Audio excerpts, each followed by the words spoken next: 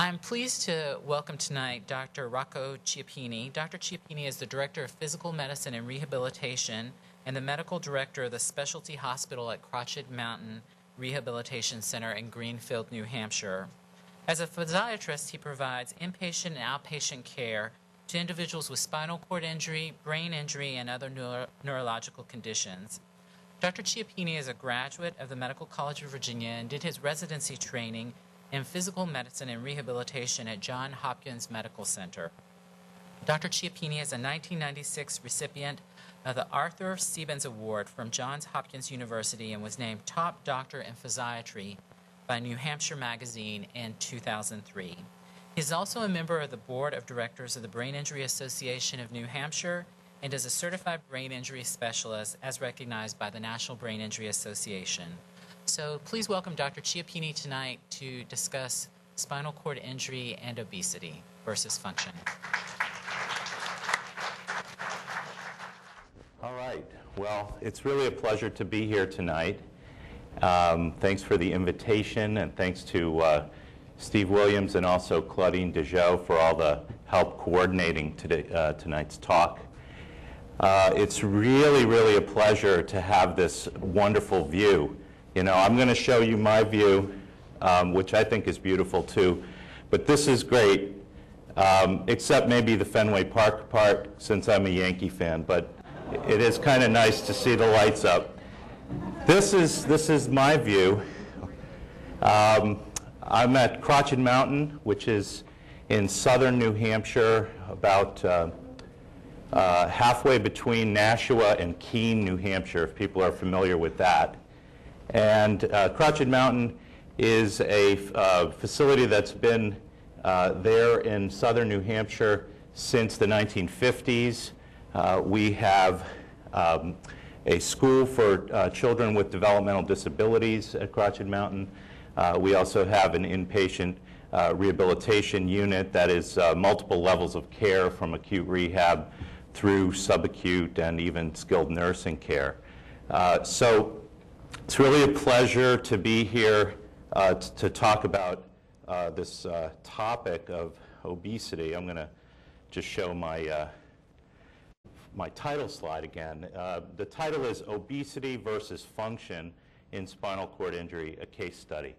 So I have, I think, a very interesting case to present. And what was really wonderful for me was the opportunity to really learn a lot through taking care of this patient. I feel that I had a very strong training in physical medicine and rehabilitation at Johns Hopkins, and we had really good training in spinal cord injury. So we learned about how to care for things like autonomic dysreflexia and neurogenic bowel and bladder, how to deal with people who are coping with their new injury, how to create successful transitions, et cetera, et cetera.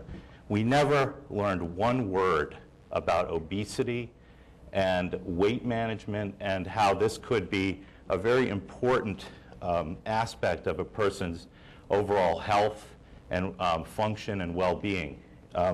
So I'm going to introduce you to my patient, CCA.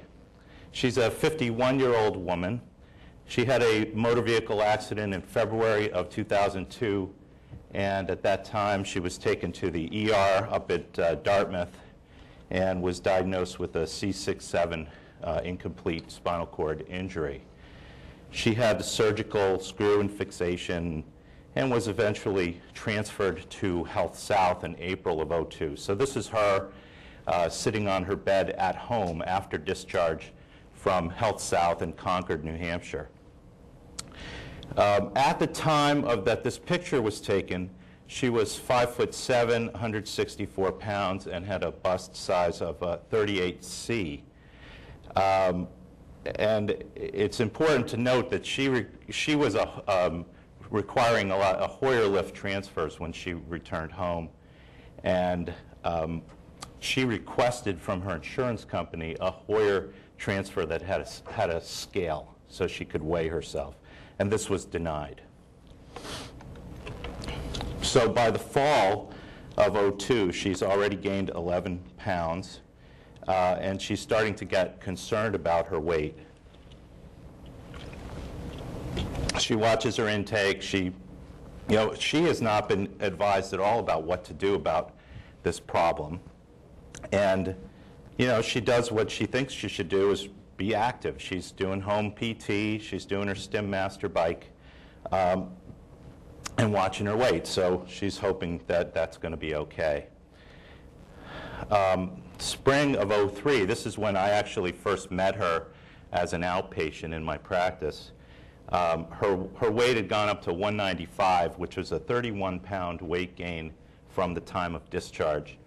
And she had gained 4 inches around her chest for a 42-inch bust. At that time, we talked about diet, and she told me she had tried Weight Watchers, and we talked about a thing called the Schwarzbein diet. I don't know if anyone's familiar with that, but it's a diet that's kind of low carb, higher protein, and kind of higher in healthier fats. So she tried that. That didn't really budge her weight. She continued with the home PT, the Stim Master bike. And so at that time, when I first met her, her functional status was that she could do slide board transfers from the wheelchair to either her bed or into a car. She could do wheelchair push-ups. She could side bend while sitting in her motorized chair and touch the base and then come back to an upright position. She was able to undress her upper body independently, and she could bathe in a shower chair with Min Assist. So by November of the same year, she had gone up to 210 pounds. She's gained 46 pounds. She's gained 6 inches across the chest. And at this point, she's now tried the Health Fast diet, which didn't work. 1,200 to 1,500 calorie diet without effect. But she did tell me in the office visit that, if I eat 800 calories a day, I can lose some weight. But how can you eat 800 calories a day? It was next to impossible for her to do that. So, at that time, she started aquatic therapy as an outpatient. And she's already beginning to lose function.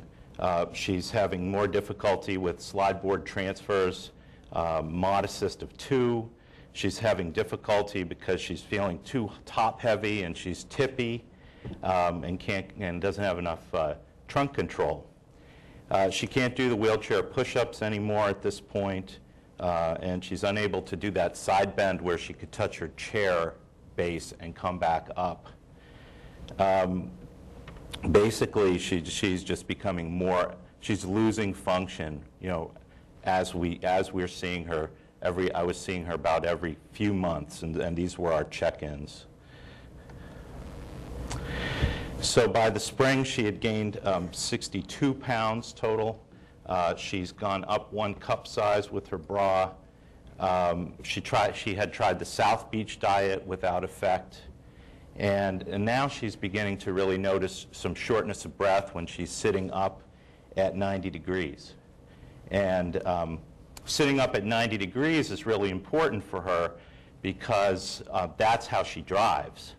And so as you saw in the picture there, in rural New Hampshire, you have to drive to get anywhere. And she's a very independent, motivated lady who wanted to independently drive herself where she needed to go each day. So driving was getting harder because she was getting out of breath. She was still doing her Stim Master bike. At this point, she's now unable to do slide board transfers at all. And she's dependent for dressing and showering. And she really had a pretty religious, tolerant, religious observation of a standing table. She'd get up every day multiple times during the day because she knew that that was good for her, but she really didn't have the ability to stand like that. So by the fall, she's now gained 58 pounds. This is 04. 8-inch increase across the chest. And she's eating a 1,000 calorie diet 5 days a week. This is kind of, she's, I think in the last slide, she had a total of 62-pound weight gain. So, whoops. So you can see she's kind of leveled off here with the 58-pound total. So the 1,000 calorie diet 5 days a week was somewhat effective, although very difficult and probably not fully healthy. But she's still having a lot of difficulty because of her size. She was very short of breath when sitting up at 90 degrees and had to keep the wheelchair seat to back angle at 110 to 120 to really feel comfortable. And at this point, we really looked at the possibility that, of doing something surgical for her, because we were getting nowhere really with diet and attempts at exercise. So we started looking into this idea of getting a gastric bypass or a banding procedure. So for people who are not familiar with the gastric bypass, it's called the Roux-en-Y gastric bypass. It's the most common obesity surgery done in the United States. And what is done is you disconnect the majority of the stomach, including all the way up to the duodenum. So right here, this part is detached. You make a little pouch for a stomach up here that attaches to the esophagus, so the food comes down this way, bypasses the stomach, goes down here, and then meets up with the intestines as it would normally. And then the stomach and the duodenum are attached in here so that digestive juices can get in and cause digestion. So this is a very effective surgery, not without its risks and complications, but it has, it's the most widely accepted surgery for people with obesity. The gastric banding has a similar concept, although you're really not detaching anything. You're putting a band around the stomach and creating this pouch. So you have a similar type of pouch, but the food would come down here, kind of get caught up in this pouch, and then slowly empty into the stomach. The idea behind both of these surgeries is that when a person eats, they're going to get full very quickly with this small gastric pouch.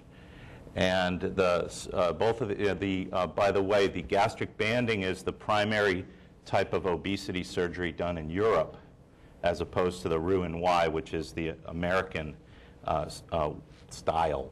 It's more preferred here. So, and both of them have been shown to reverse effects, to reverse kind of lipid profiles. So people that have very high cholesterol, high triglycerides, people with diabetes, hypertension, a lot of these have been shown to be reversed with both of these surgeries. So that's what we started looking into, and we mostly looked at Dartmouth as a place where this might be done, because we thought maybe a teaching hospital would be open to this idea with someone with spinal cord injury. So now it's December of '04, and she's got a total of 62-pound weight gain. Now she's not really fitting into her power chair anymore, and obviously that is affecting her function and her independence. And she's continuing to have the shortness of breath and needing the Hoyer transfers. By July of '05, she's having to stop when she's driving her car so she can recline her chair and breathe, and then she's after she catches her breath, she puts her chair back up to 90 and drives a little farther. It's very, very disabling for her. And she was denied for the lap band surgery. So the gastric bypass, they didn't even want to consider. They thought maybe a lap band, but she didn't meet the criteria by BMI, the body mass index. So I'm going to talk about BMI in a few minutes, but keep that in mind. She didn't meet the criteria. So we had to go back to the drawing board.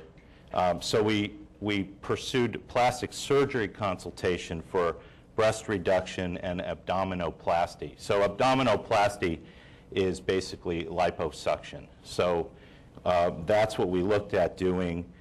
We did find a surgeon who was willing to do this procedure, and we were, I was kind of surprised we were able to get the insurance company to agree in October. And by December, she had this surgery. So it was about a year of trying to find somebody who would do this for her. So in mid-January, I saw her for a follow-up after her surgery, and she had lost 25 pounds with the surgery and really started noticing improvements in her function. She found that it was easier to roll in bed. Slide board transfers were something that she was starting to try again.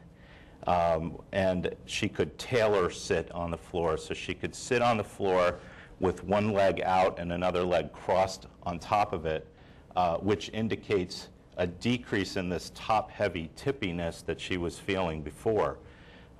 So she had some significant improvement in her trunk control and some function right away. By March, she was reporting no further shortness of breath when sitting at 90 degrees during driving or when using the stander. She was able to remove her own socks and shoes independently and could do her own upper body dressing. So needless to say, she was delighted. She felt like she had gotten her life back to some extent here. June of '06, she got a permobile standing wheelchair, which allowed her to stand when she was at work and also propel her chair in a standing position, things she couldn't have considered before. Breathing was not a problem during standing. By December '06, she was down to 198, and in November '08, this month, she was 190. So not only was she able to lose some weight with the surgery, but she's able to continue to drop it down gradually over time. So I think that's basically the presentation of the case. This is a graph of the weights. I was having a little trouble doing this PowerPoint graph here. For some reason, these parts wouldn't label, but it's basically spring, fall, spring, fall, spring, fall. And so you just see the curve. She maxes out, and then she has the surgery, and she just starts coming down. So what I think that this case really illustrates is how difficult it can be to manage weight, and how much weight or increasing weight and just kind of girth can make it very difficult for a person with spinal cord injury to perform ADLs and other activities like driving. So I want to, that was the case, and her story got me really, back to the literature, trying to see what was out there, because as I said before, none of this was in my training and residency, and I'm interested to see. I know there's some residents here today. I wonder if it's now part of residency training, and I'm going to talk about some ideas about management and all, but I'd love to hear other people's thoughts and experiences on this subject. So the first thing I looked at was BMI. So for people who are not familiar with BMI, It's a number that's calculated from a person's height and weight, and it's an indicator of body fatness. So what it is you use, it's kilograms over meters squared is the formula. So it's not in inches and feet and pounds. But if anyone wanted to go to Google and put in BMI, you can find a BMI calculator and find your own BMI. You can put in feet, inches, pounds. You don't have to be metric to do it. It does it for you.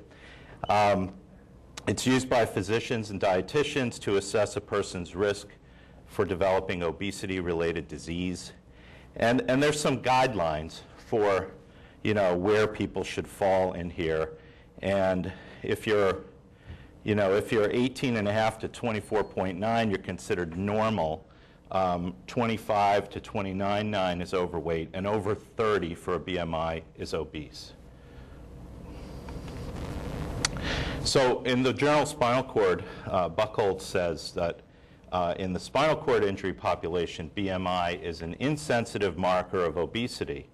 This may be due to potential measurement error and to the inability of BMI to distinguish between fat and fat-free mass and to measure body fat distribution. So Jones, in the Archives of PM&R, compared 19 men with spinal cord injury and 19 controls, people without spinal cord injury.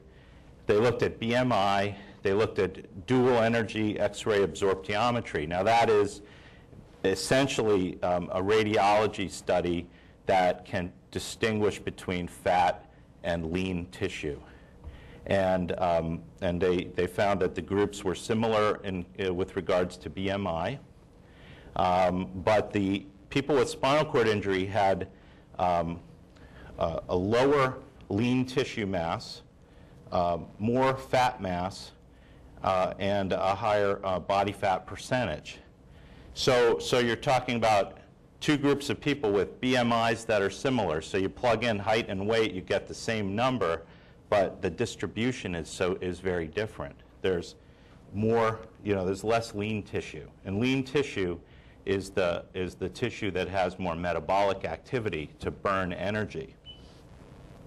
So Cosina did a study and published in Sports Medicine in '97 where they showed that, comparing able-bodied men and women to active and sedentary SCI patients, the people with SCI on average had more body fat. McDonald, in the Journal of Spinal Cord Medicine, did a study with 60 patients who were aged 10 to 21. So now we're talking about children and adolescents. And these people had traumatic spinal cord injury. And they were compared to a group that were age, gender, and BMI matched. And what they found, they used that DXA test and saw the lean tissue versus the fat tissue, et cetera. And they found that the body fat percentage in the paraplegic group was 31.4%, tetraplegic 25.7%, and controls was 22.9%. And then in lean tissue, you see that the paraplegics and tetraplegics have less lean tissue as well. And not to get into all these ratios and all, but basically what the McDonald study shows is that is a thing that they showed in the Jones study of adults is also true of kids and adolescents. So Weaver did a study, and they looked at about 8,000 veterans with spinal cord injury, and they used the standard BMI measurements. And then they also adjusted BMI, because there's some people that write in this field who say that in spinal cord injury, you really should be taking the guidelines and just dropping them down about 10%, and that would be a more accurate measure. And what they found was that the overweight and obese go up a lot, especially obese. With the standard measurement, they found 20% of the patients to be obese.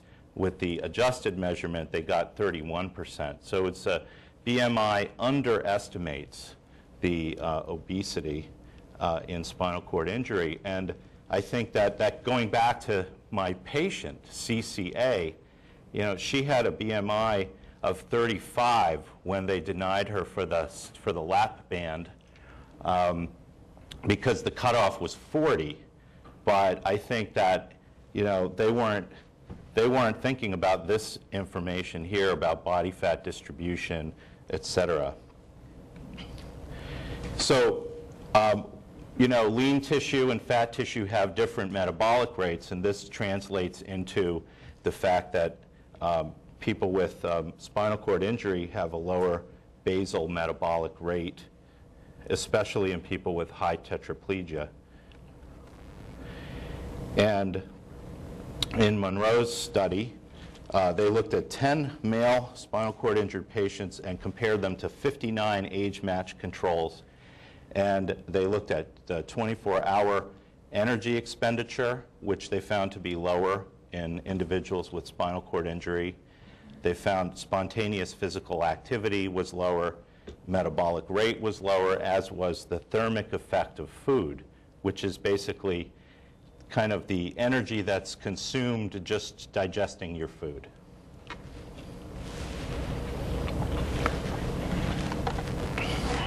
So Buchholz and Penchars state that measured resting metabolic rate is 14 to 27% lower in persons with spinal cord injury, and it could be due to decreased fat-free mass and decreased sympathetic nervous system activity. So Maki et al. Published a study where they looked at anthropometric measures, which is just kind of taking a tape measure around the abdomen and looking at the circumference. They also looked at the BMI, the body fat percentage, and the waist to height ratio. And they found that of all those different things that they measured, that the abdominal circumference was the most closely associated with lipid profile. So one of the concerns with obesity is abnormal lipids, so total cholesterol, LDL cholesterol being high, HDL or the good cholesterol being low, what's been found in some other studies is that HDL is lower in people with spinal cord injury, and what was found in this Maki study is that the bigger the abdominal girth or abdominal circumference, the lower the HDL. Edwards did a study and published it in the American Journal of Clinical Nutrition. They looked at 15 subjects with spinal cord injury and 16 controls. And what they did in this study was interesting. They did a CAT scan at the L4-5 level, so right across kind of the lower belly, and were able to look at, by CAT scan, they were able to look at the fat that is subcutaneous or right under the skin versus the fat that's deeper, which is called visceral fat, or here they're calling it VAT, visceral adipose tissue.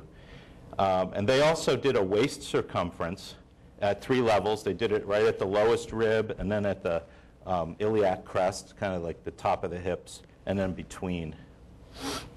They found that the people with spinal cord injury had higher visceral adipose tissue and higher total adipose tissue. But what's interesting here is that the waist circumference at all 3 levels, whether they measured it here, here, or here, correlated with the visceral adipose tissue in both groups. Now, I don't know that that's earth-shattering to people that, the bigger you are around the middle, the more fat may be there. But I think what they were able to show by CAT scan was that it correlated with the visceral or the deeper fat tissue. And it seems to me that waist circumference is probably a better measure than BMI, or using waist circumference with adjusted BMI may be a more accurate measurement. So, you know, what do you do for weight management anyway? You know, what does anybody do? And it is a very challenging problem, as everybody knows. We have an obesity epidemic in this country and in much of the developing world. And really what we have at our disposal is education about the importance of weight management for health. We have a diet, and there's as many types of diets as there are dietitians or people who can write a book. You know, so it's hard to know what's the best diet. There's exercise and there's surgery. And so what we don't really know in the spinal cord injury population is, you know, what is the best diet? What is the best exercise program? And we don't really know much about the surgical options because there really haven't been many examples of it or studies of it. So Chen published a paper in Spinal Cord in 2006 where they looked at 16 people with spinal cord injury who were overweight or obese, and they put them in a 12-week weight management program that included time-calorie displacement diet. So that is, as best I can understand that diet, it is this idea that calorie dense foods should be replaced by foods that are less dense in calorie.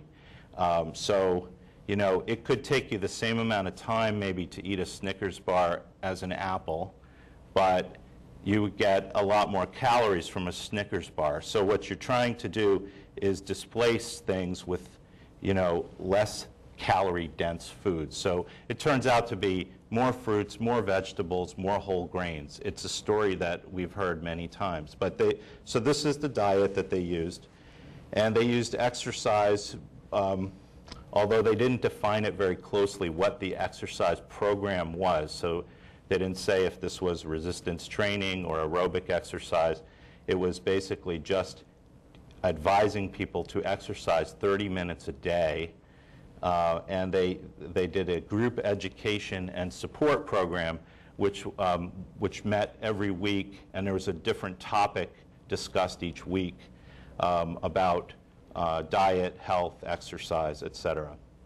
And they found that in these people who were fairly removed from their injury, I think the average was like 9-10 years post-injury, these people were able to lose 3.5 kilograms, which is something like 7 or 8 pounds, by week 12. And they were mostly able to keep it off by week 24. So you can see the number went down a little bit. But this is at least a beginning. It's an idea about a program in which people can really lose some weight, and they were able to show that.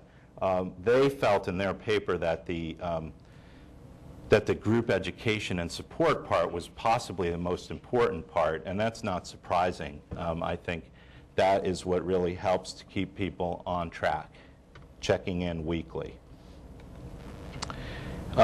There's a new study that's being put together in Canada by Martin Guinness, and this was published in Spinal Cord this year. It's called The Study of Health and Activity in People with Spinal Cord Injury, or SHAPE, SCI. Their goal is to establish evidence-based physical activity guidelines for individuals with SCI. You know, at this time, I am not aware of guidelines that say, you know, what is the best kind of exercise to maintain fitness and appropriate weight for people with SCI. And I was able to come across this paper by Ali Dean in obesity surgery, in which they reported the first case of an individual with paraplegia who had a Roux-en-Y gastric bypass. This was done at the Cleveland Clinic. And I contacted Dr. Aladdin and just asked if there was any report of others who've had this surgery, especially were there any tetraplegics who had this surgery. And his response was that this is the only person he's aware of that's ever had this surgery. And this was a VA patient, and he said it took quite a bit to get the VA to agree to this. But in the case report, you can see that there was a significant improvement in this gentleman's function after this surgery. So it's a beginning, and I think in closing tonight, I just want to put out some recommendations, but I really think the Q&A could be interesting to share ideas and experiences. Rehab professionals need to incorporate teaching about weight management, including prevention, in the rehab process for individuals with SCI.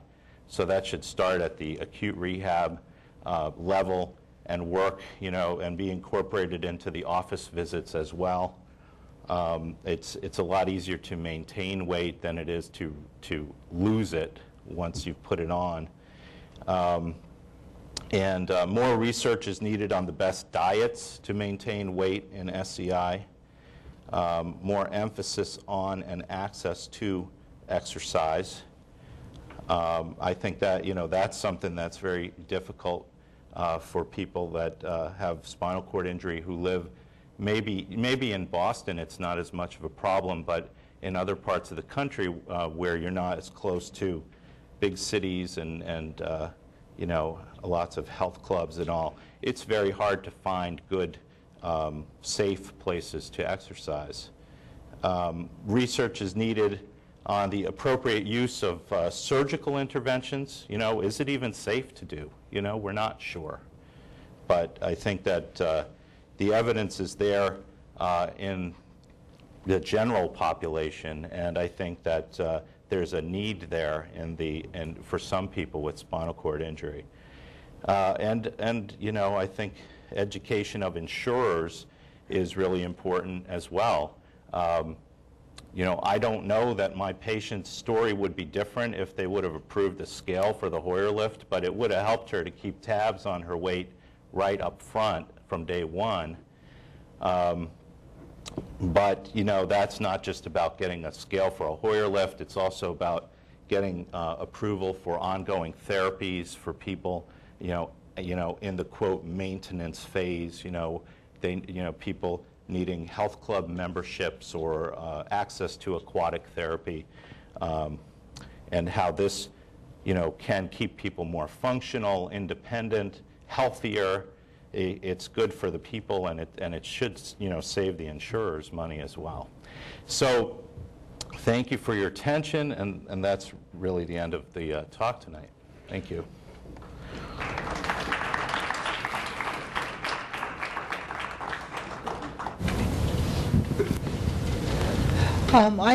I'd like to know, Yes.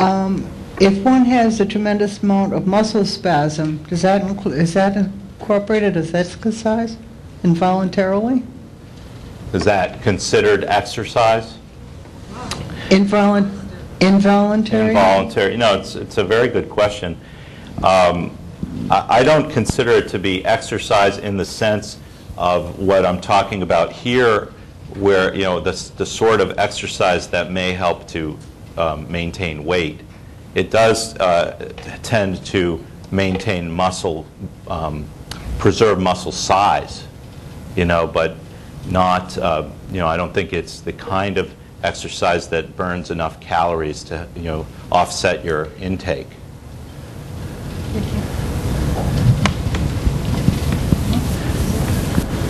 Okay. Oh, yes. I want to just proclaim things that have happened in my life.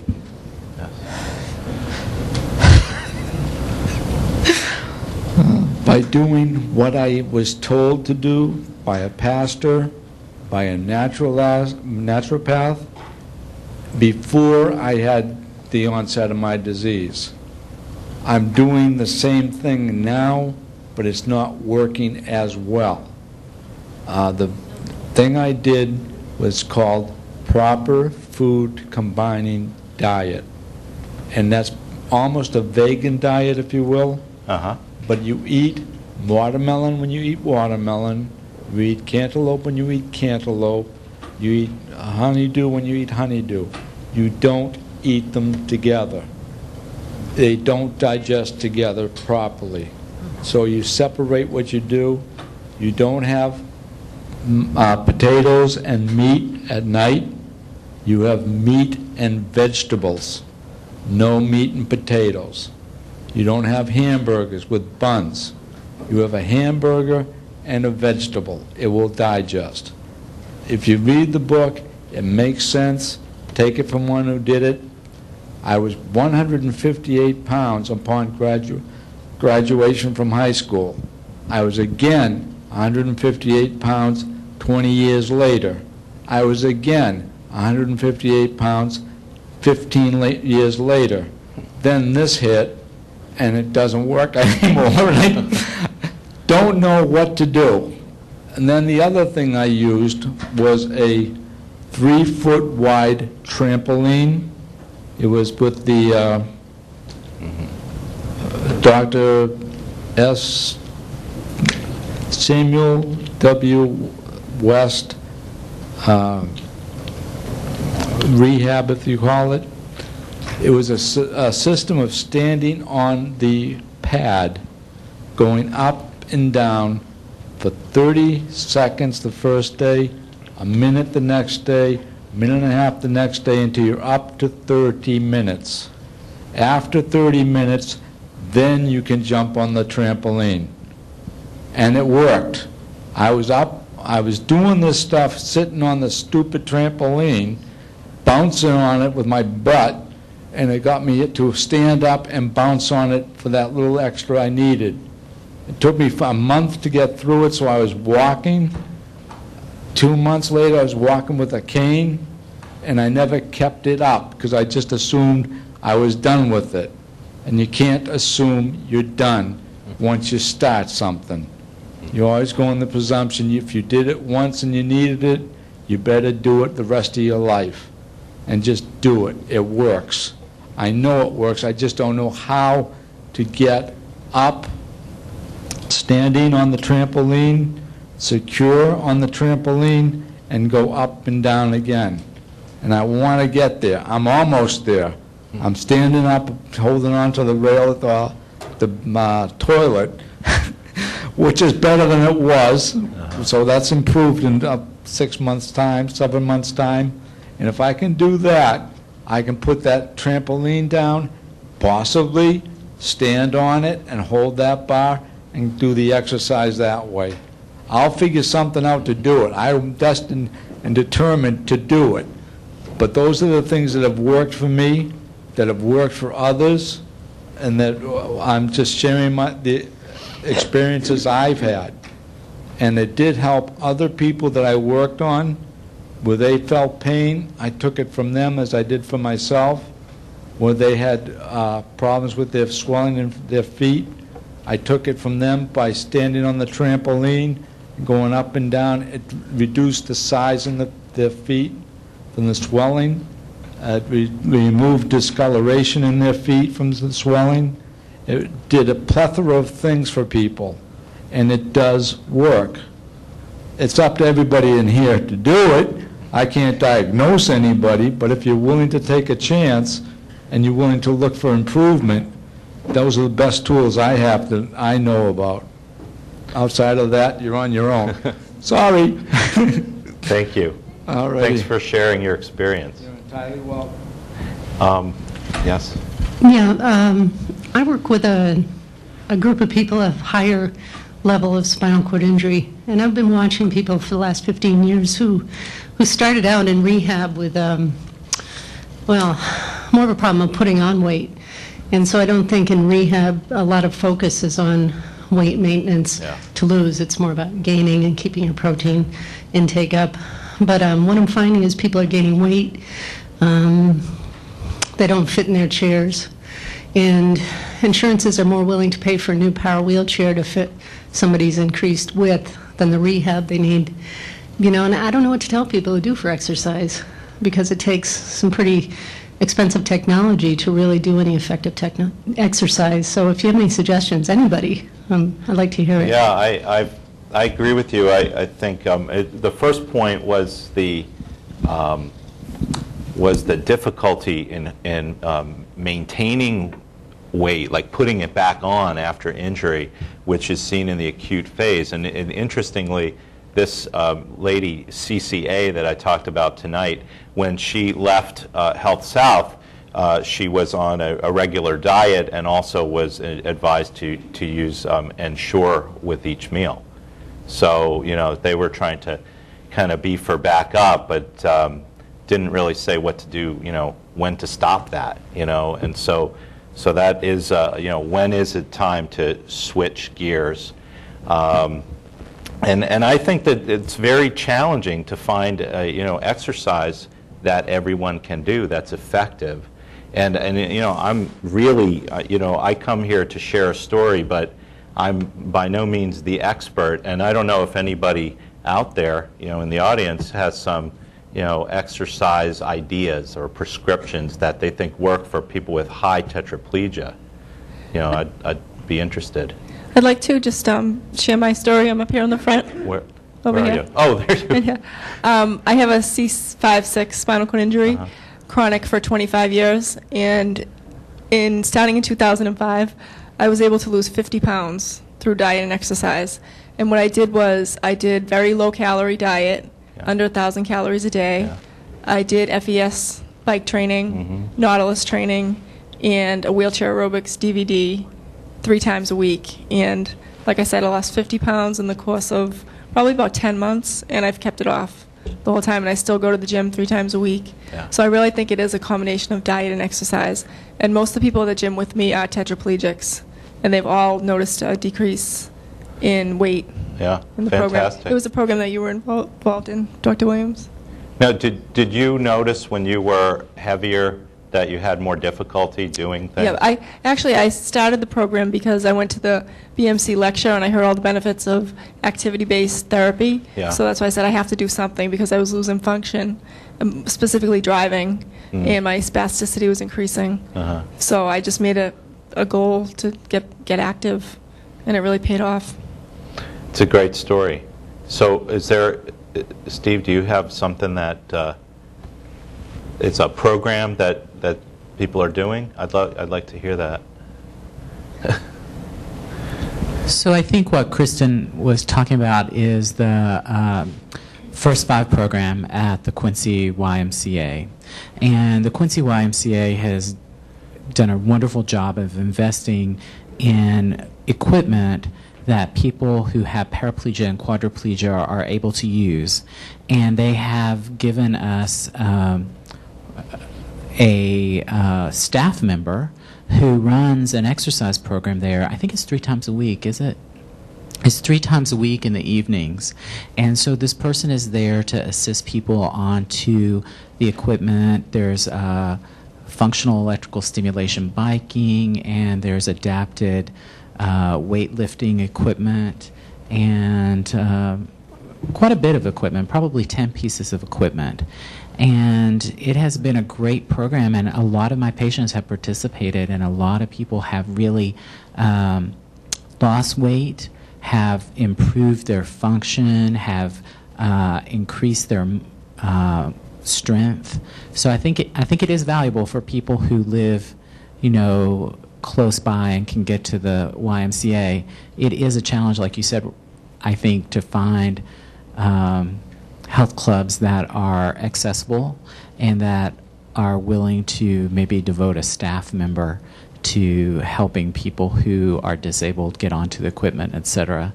But we've been very fortunate with the Quincy YMCA and with Sue Sheehy, who really started the program, and it was funded by the Travis Roy Foundation, which was wonderful. Yeah, well, thank you. Yeah, that's exactly the sort of thing that that people need is a place where they can go and they have the appropriate equipment and it's safe and accessible. And you all are fortunate. Are you aware of any other places in the Boston area that have that kind of program? So I don't know of any other place that has as extensive a program, but Claudine was involved in working out with the YMCA so that our patients, when they were discharged from acute... So Claudine was instrumental in working out with the YMCA so that when our patients were discharged from acute rehab, they would qualify for low membership fees at the YMCA or for scholarship. And so there was an accessible Y, I think in Brighton, and in Boston, the one on Huntington Avenue near the MFA.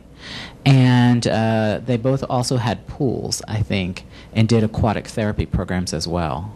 So that was, and I would say that if you don't live in Boston, Claudine and I often just kind of sit and think of these crazy ideas that we want to instrument, and we just call people and ask. And I'm shocked at how often they say yes. And so the Y was very open to that. And so, you could probably approach a YMCA in any of your towns and determine if they're accessible, and if they're accessible, if you can gain access. And also then, through the network of the National Spinal Cord Injury Association in either Massachusetts or New Hampshire, you might be able to find therapists who might be willing to volunteer time in the evening rotating to start a program at a YMCA.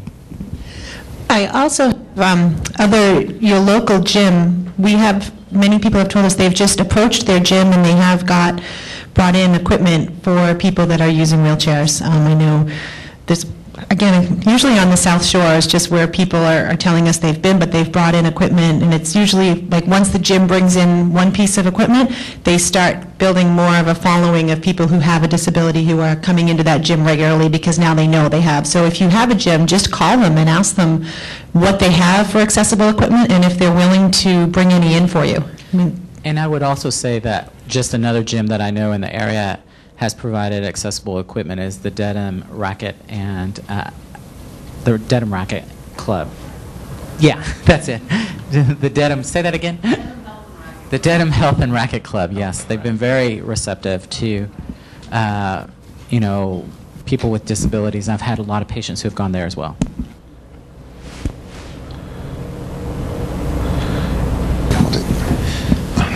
Hi. I think a lot of the local health clubs, they don't get equipment because the equipment's so expensive. I think what we need to do more is have people with disabilities advocate for equipment. It should be something in the local gyms, and there should be some type of grants out there for the equipment. It's so needed. A lot of the gyms, speaking with a lot of the gym owners, they say the equipment's so expensive or they don't have the room. I think a lot of them, the owners are afraid of the liability as well. So we have to go out and educate the gym owners and talk to them more about where they can purchase the equipment, how to make their facility accessible. That's another thing. So. And the other thing, Tony, is that, I think the Travis Roy Foundation is a perfect example. There are probably foundations similar to Travis's, and Travis's may be willing to help fund some equipment at local gyms. It's always worth putting in an application if there's somebody who could organize a program at one of these places. I'm sure that many of these small foundations around would be very interested in entertaining those applications. Also, your independent living centers is speaking with the people at the independent living centers to help you to advocate for the equipment.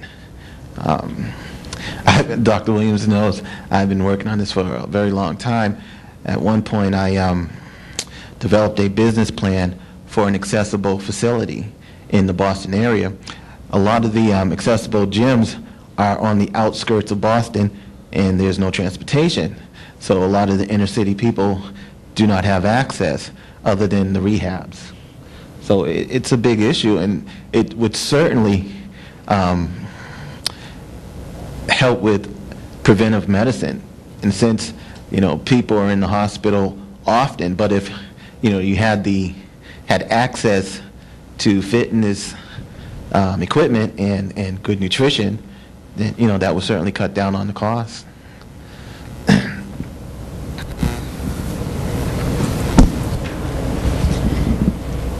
A week ago Monday, a group of fitness instructors from Metro Boston YMCAs held a teach-in at the Constitution Inn YMCA in Charlestown. And I did not attend, but a number of people from my MS support group did attend, and maybe some of them could tell you about the efficacy of that experience. A number of them are here. Rose, do you want to speak about it?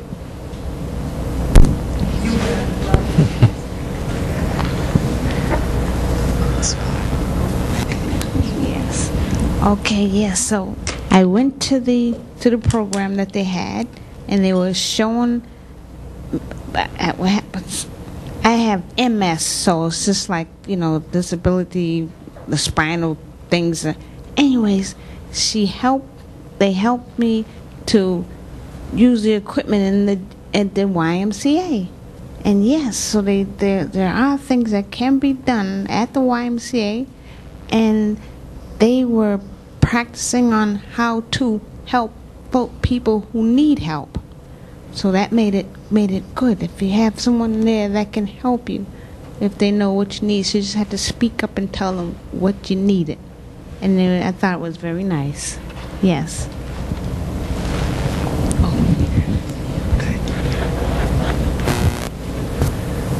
Is this on? Yeah. My name is Brad. John and I work for a facility in Canton called Journey Forward, which works with spinal cord injuries with exercise-based type recovery. Our goal and mission is more on the recovery side, trying to maintain levels of recovery and increase recovery if possible. With a lot of the research that's coming out that's saying that just doing certain activities like load-bearing, gait training, some of the things they're doing here at Boston Medical with locomotor training, with those things as well. So the issues that we've come into is, again, with this adaptive equipment, with the trained staff, everything's one-on-one, those things, it's expensive. And we're in the process of trying to lower the cost of our program and working to see if we can go insurance routes or if we could through fundraising and through all those aspects. It's difficult because I think the things that like the Quincy Y and those things that they're doing an excellent job in trying to do it as most cost effective as possible. And with our program, we're trying to be as aggressive and offer the latest and the best possible types of recovery that are out there. However, to do that, it's extremely expensive. So trying to bridge the gap and see how they can make it possible. But back to the weight aspect is a lot of our clients will come in and either maintain what weight they're at, or they'll even start to lose weight based on the activities that they're doing, and working on those different everything from vibration training and the load bearing and everything.